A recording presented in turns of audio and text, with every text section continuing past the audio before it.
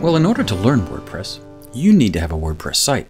So if you've jumped straight to this video and you don't have a WordPress site, go back in the course a little bit, find the video that will help you install WordPress, and then come back here.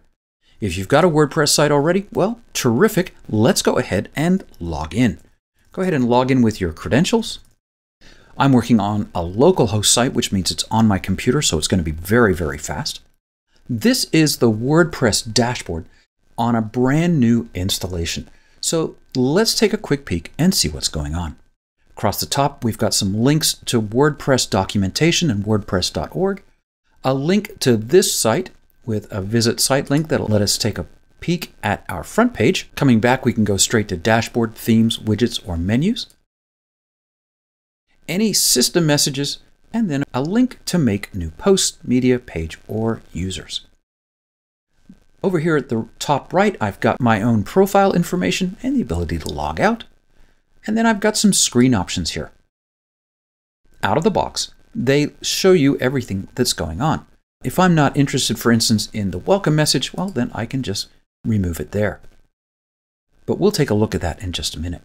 If I'm not interested in WordPress events and news, again, I can just uncheck that. And you can see that as I check and uncheck these things, then they disappear off my dashboard. Well, we'll leave them all turned on for a moment more. There's also a help menu here that takes us to all of the documentation over at WordPress.org. Well, as you noticed, this is the welcome message, and it gives us some tasks that we can do right off the start. You can customize your site, write your first blog, view your site, or manage widgets, etc., etc. You can also dismiss it right there.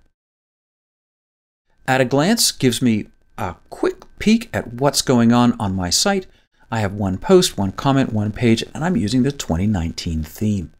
Lastly, let me point out that these are collapsible, draggable, droppable, and rearrangeable. So I can move that back over here, move that down there, take activity, put it up there, and take the WordPress news and put it over there. And instantly, I've got a new dashboard.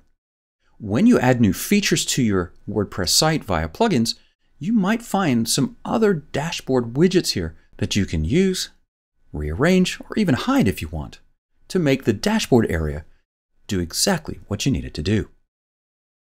Finally, over here on the left, you have your main menu. Dashboard itself.